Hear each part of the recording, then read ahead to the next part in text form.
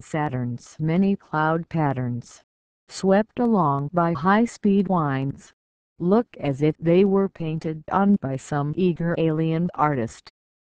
With no real surface features to slow them down, wind speeds on Saturn can top 1,100 miles per hour, 1,800 kilometers per hour, more than 4 times the top speeds on Earth.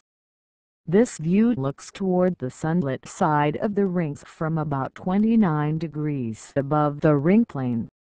The image was taken with the Cassini spacecraft wide-angle camera on April 4, 2014, using a spectral filter which preferentially admits wavelengths of near-infrared light centered at 752 nanometers.